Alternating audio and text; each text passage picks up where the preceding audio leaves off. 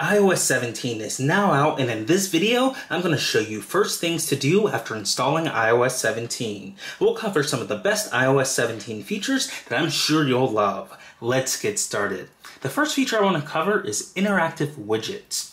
You can now interact with widgets in iOS 17 straight from your home screen.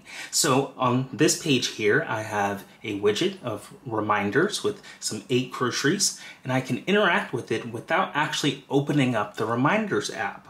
If I swipe down and I go over to the Reminders app and I open it up, I can come over here and modify my grocery list. I can add an item, I can check off an item, I can review what's on it.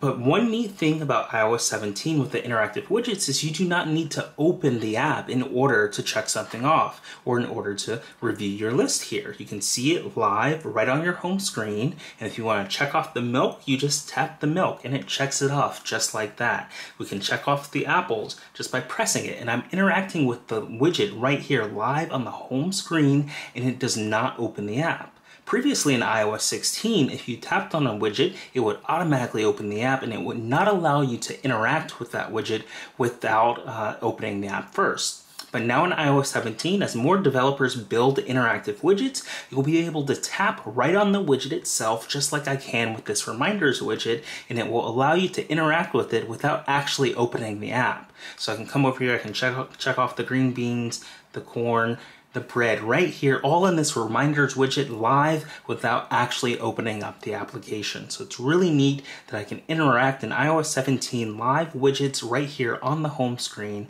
and more are to come as more developers support this. So you'll be able to check out with your developer to see if they have interactive widgets, and you'll be able to use them right on your home screen without actually opening that app. So really neat feature, and I think this is one of the best features in iOS 17 that a lot of people are gonna love. The next feature you absolutely have to try when you install iOS 17 first is called Standby. This is what it looks like. Standby allows you to connect your phone to a compatible MagSafe charger like the LGear 2-in-1 charger here. You can lock your phone, attach your iPhone to the MagSafe charger, and it will enter standby mode, and you'll get all of these new features on your device. So we've got a clock here, we can swipe through different clock faces, we can see where we're located, and it looks very nice. It's very beautiful and a great way to interact with your phone, especially if you're not using it. You can dock it at night, you can have a little night light, and you can even swipe over and get other features, such as different calendars here. We can swipe in, these are all modular, so we can change the time. We can come over here, see the news, we can see the date. We've got several different, clocks and modular components on the left, and then same on the right. We can have our reminders here. We can even interact with these reminders and check them off just like this, and it authorizes through Face ID. We can go over here, see our calendar, all the days of the events that are going on. We can scroll up, see our location and the weather. So they've made it really beautiful to interact, and this is called Standby. You need a compatible MagSafe charger like the 2-in-1 LGear charger like here. You can get one of these using the link in the description below, and you can use the coupon code AppFind to get 15% off. You just dock your iPhone onto a compatible MagSafe charger and you lock it, and it enters standby mode automatically, and then you can swipe around.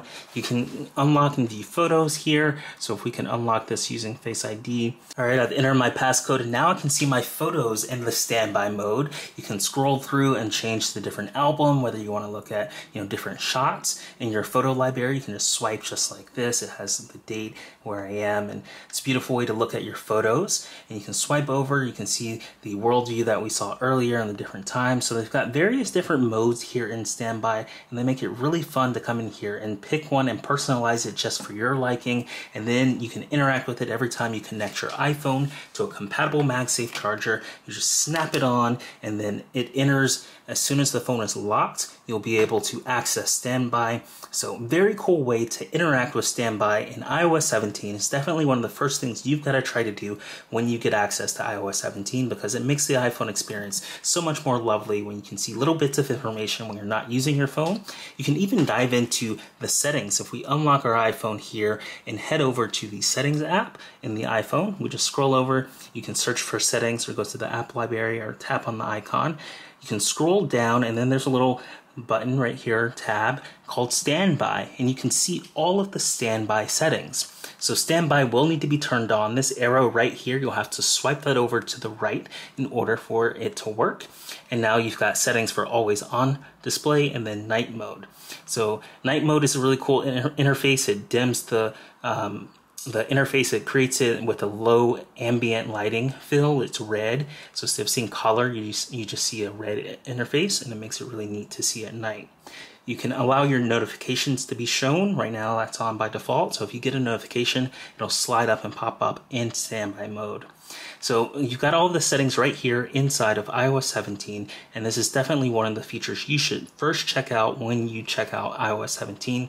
It's really cool, and I think you'll love it as much as I do. The next feature you absolutely have to try first is called the contact poster, and it's a new way to express yourself in iOS 17 when you call other people that have iPhones.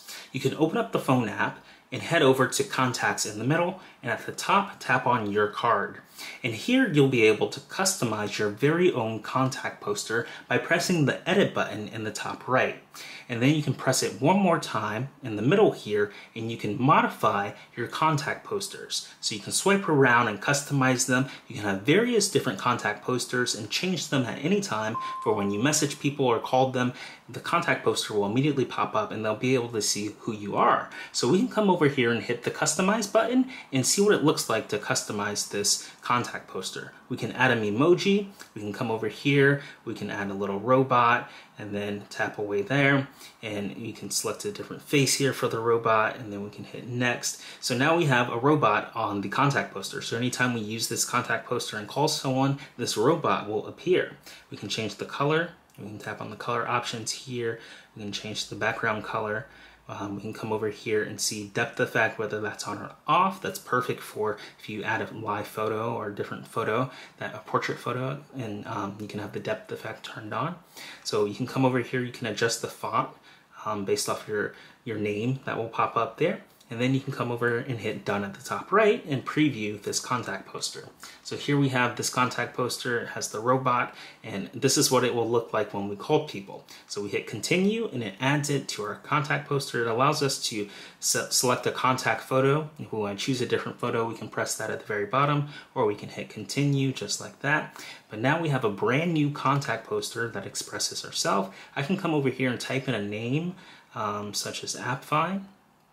And then I'll hit done and save that. And now we've got the AppFind contact poster. And at any time you want, you can come right back to your phone app. We can swipe up to exit and tap it, and then go back to contacts, go back to the AppFind contact poster card. We can hit edit and scroll back over to whichever one we have. So right now this is the primary one at the front. We can hit customize, or we can swap to a different one, or we can add a new one with the blue button at the very bottom. So this is a new way to express yourself in iOS 17 that you absolutely have to check out. You can create your very own contact poster with your personalized emoji, your own photo, your own options here. And then of course we tapped on the text earlier, but since we didn't have a name, you couldn't see what that looked like. But this is what it looks like when we change the text, or we increase the size of that text. We can also change the color of it just like this. So you can make it super personalized to how you want it, and you can come over here and have the coolest contact poster. So when you message people or call them, this contact poster is the default screen that shows up in iOS 17 when you give people a call, and it just downloads it to their phone immediately, and they can see exactly who you are, and it makes it really neat. So definitely one of the first things you have to do when you get iOS 17 to head over to your phone app and head over to the contacts section, tap on your card at the very top, and then modify and press the edit button and make your very own unique contact poster. Next up, I'm going to show you the brand new iMessage app interface. So you can open up messages. This is definitely something you should check out when you first get iOS 17. You can head over to a message, and now instead of a drawer at the very bottom here where you swipe around in iOS 16 to get apps, you can hit this plus button at the very bottom right here. You can tap it once and a brand new interface pops open to get access to all of your iMessage apps. So this is a really neat way to interact. You can see the default ones right here: camera, photos, stickers, Apple Cash, audio, location, and then there's this more option. You can tap it or you can just scroll down and you can see all the various different apps, iMessage apps that are third party that you installed. You can see some default ones too, but we can see things like TikTok and YouTube that we installed on our phone, and then the default ones like App Store, Images, Check-in, Digital Touch, Emoji, and Apple Music. So really cool way for us to come in here and interact with iMessage apps on our brand new iOS 17 device. It's a new way to access them. You'll just hit the plus button at the very bottom now, which is very different from iOS 16 where you had a drawer where they were all out here at the top of the message bar. Now you just hit the plus button and all of them pop up. You can swipe around, you can select which app you want. We can come over here, we can do Digital Touch, and then we can start drawing, and then we can send that off. One of my favorite things to do with the Digital Touch is to hold down 2 fingers and to create a heart effect. We're going to exit that and hold down 2 fingers and it creates a heart effect. And you can see that once it sends it off when I lift the 2 fingers up. So I absolutely love these iMessage apps. You can check it out on the new iOS 17 device. You just swipe over to a contact thread that you're messaging, you press the plus button, and you have access to all of these various different apps in this brand new interface in order to access all the iMessage apps on iOS 17. Another really neat feature that you have to try when you install iOS 17 is swipe to reply. So now when you are messaging someone, if you want to reply to them, you're already in the message thread here and you can just swipe to reply. I just swipe to the right and I can say, "This looks neat." And then we'll retype that. "This looks neat." My typing there we go, we got it. "This looks neat," and we'll send that off. So all I had to do to reply to that thread was to swipe, and you can see it grouped this up together, and it's only in that thread. So I can reply instantly just like that, and now I can swipe over to go back in order to exit that thread. So you'll see here that this has been replied to in a thread because I swiped to the right of that. You'll see the arrow message when I swipe to respond, and it opens up that unique thread, and it makes it really easy for us to come in here and talk uniquely in this thread. So you can swipe to get rid of that, and you can see it created a thread at the very bottom when I said "This looks neat," and you can see what I responded to. So one of my favorite features right here in iOS 17, definitely ones that you should try out first. When you're swiping, you just swipe to the right to respond, and it creates a new thread and you can interact. And normally in iOS 17 or normally in iOS 16, if you wanted to get that feature, you would have to hold down and then hit reply, and you have to do 2 taps there just to get the reply. But now you no longer have to do 2 taps because in iOS 17 you can just swipe over to the right and it instantly pulls up a new reply thread. So really cool feature that you should definitely try out first when you get iOS 17. The next feature that you should absolutely try out when you get iOS 17 is still here in Messages when we hit this plus button and check out the Stickers app. The Stickers app is all new and it's been redesigned for us to interact with various different apps. So I'm going to swipe this up to the top to get the full preview here. You can create stickers, you can animate them with live photos, and it makes it really fun to come in here and play with all the various different stickers. So you can see I created this live photo sticker of this dessert where it moves around a little bit, and I can go ahead and send this off into the chat thread. I can also drag these stickers onto the chat thread any way I want. I can drag this photo of me, I can move it over here onto this chat-based thread there, and it pops open at the very top right there. I can also drag this corner over here, and then I can use my fingers to pinch and zoom. I can make it even bigger, I can make it small, I can make it as big as I want and drag it and put it right next to my other image here, and it pops it right over there. This is a live sticker because it's a live photo that I converted to a sticker, and you can see it's right here in the chat thread of the iMessage chat that I'm in right now, and you can see it moving. You can see it, you can drag stickers anywhere here in this app, and it makes it really fun to interact with. You also have this new way of interacting with emojis. You can tap the emoji section, you can see all your favorite emojis, you can drag them. We can hit the plus one here, we can drag that onto the thing right there. So you can see you can have all sorts of fun here in iOS 17 with the brand new stickers app, where I've dragged, 3 or 4 stickers here into the message thread. I can come over here, I can hit this plus button to make a brand new sticker. And you can come over here, we'll select people, and then we can select one of my photos here. And now I've got this brand new sticker that I can add into the iMessage stickers app. And just like that, I've got a brand new photo of myself. I can hold down and add an effect, or I can just drag it onto the thread just like this and put it anywhere that I like. So a really fun way to interact with stickers right here in iOS 17. And let's see if I can drag that on successfully. We'll tap on the stickers and we'll tap it once and then we'll hit send. So there we go, we've got that sticker in the thread, and a very fun way to interact with the new stickers app here in iOS 17. I think this is by far one of the coolest features to express yourself, and of course you have all of your other favorite apps that have stickers that you can play with. You can drag their stickers right onto the thread too, and you can message them just like that by tapping on them and hitting send. So we've got various different stickers there, and a very fun way to come play with all of the different stickers here in the iMessage app. So that's an overview of the stickers in the iOS 17 iMessage app.